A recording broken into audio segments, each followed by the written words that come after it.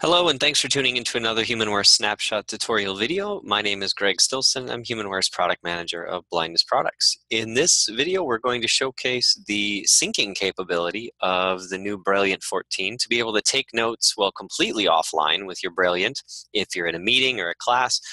And the second that you actually pair with your iPhone or connect to your iPhone, those notes will then be synchronized across any device that's using your email. It's really powerful because regardless of whether you want to access those notes on your iPhone or your PC or in your iPad, any other device that's using your email, you can definitely do that. So what we're going to do is focus first on the Brailliant Sync application that is available for free on the App Store. You just search for Brailliant Sync, Brailliant Sync on the App Store.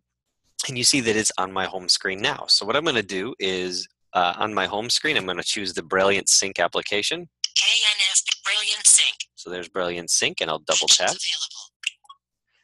Sync. And on the Brailliant Sync screen, the home screen of the Brailliant Sync application, we have a few items. So I'm just going to swipe down from the top. Brailliant Sync. And I'll swipe right. Brailliant Device. Heading. It says Brailliant Device. And it's got a whole bunch of letters and numbers right now. Eventually that will show the serial number when we begin shipping. I'm going to swipe right again. Accounts. And here's the account. So right now you see if I swipe right, Gmail. I have my Gmail account, which is what we're going to show today. I'll swipe right again. Add account. And you have add an account. So if I want to add a Gmail account, what I can do is double tap. Add alert. Account provider. And you can choose whether you want it to be a, Select account. I'm just provider. swiping right. Google. You can have a Google account or an other account. And if you do an other account, you have to manually fill in your server name and the port number along with your username and password.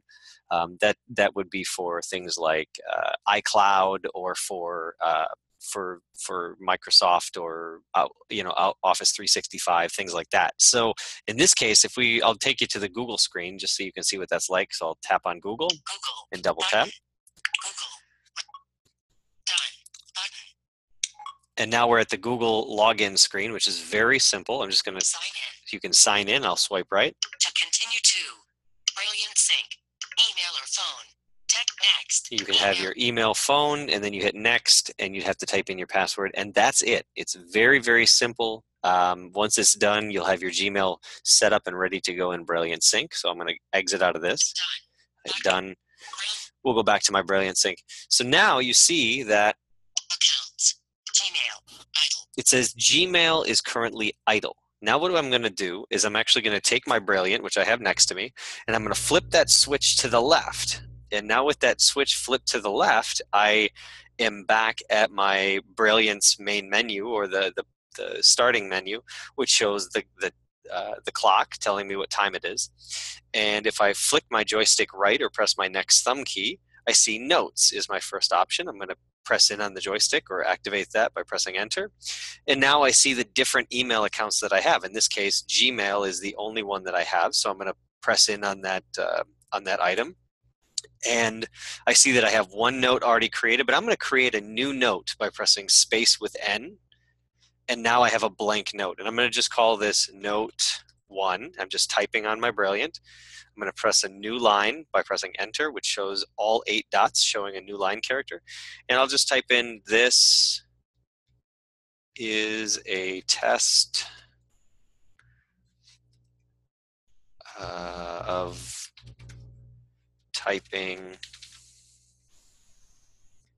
a note. So there, I've typed in my first note. I'm going to press space with E to exit. And I've now created my first note. So now as soon as I am done, you're going to see now on this screen, so I'll tap on this again. Add account. Gmail. Idle. It says Gmail idle. Now at this stage, it should switch over to syncing here because I do have a pairing with my account. And now Account. Gmail. Syncing. you see Gmail is now syncing. I forced a sync by pressing space with S on the list of notes. And you see now that it is it says Gmail idle, which means the sync is complete. I'm now going to switch over on my iPhone, go to the app switcher by pressing the home button twice. Brailliant setting. Brailliant notes. I'll go to my Notes application on my Brailliant, or I'm sorry, on my iPhone by double tapping. Notes. Full Gmail. And I still have only one note there. Gmail. Notes. 2 notes. And now you see that it's synced, and I have now 2 notes. If I double tap on this, Notes. you see that I have one note called far, and I'll swipe right. Note 1. And now you see there's the note 1 if I double tap. Notes. Back button.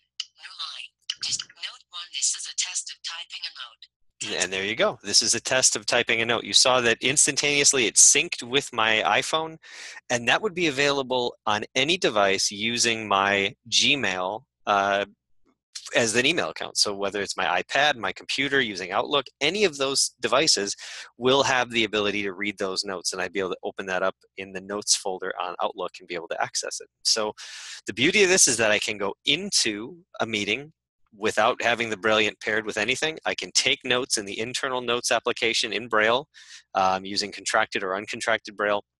And the next time that I pair with my iPhone, those notes are going to be synchronized with my iPhone or with whatever device is using my Gmail account.